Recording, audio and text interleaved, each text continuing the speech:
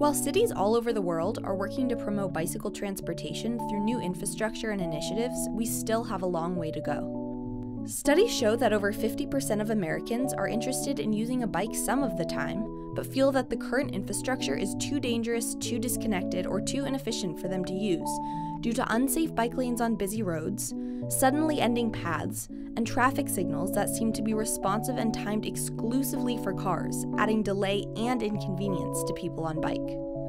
Especially on bike, wouldn't it be helpful if a traffic signal could sense our approach and know to turn green as we arrive?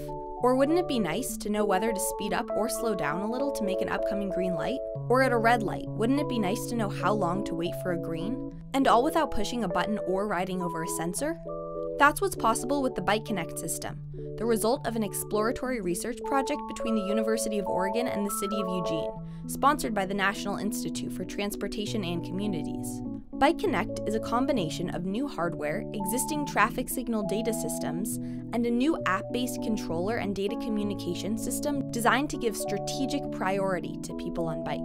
There are two aspects of the Bike Connect system: the virtual sensor and the signal-to-user communication. Utilizing an inexpensive control box that can attach to any existing traffic signal system and a customized app, Bike Connect works like virtually pushing a crosswalk button in advance. For fixed time signals, the app can let users know to speed up, slow down, or remain at current speed to help users catch a green wave. In both cases, a virtual countdown timer can let users know how long until the green, making biking more convenient and enjoyable. We have many ideas for next steps, including installing the Bike Connect system along corridors or regions to create complete green wave systems, testing the system in additional cities and conditions, and developing a voice-activated, screenless version with additional tools for cyclists.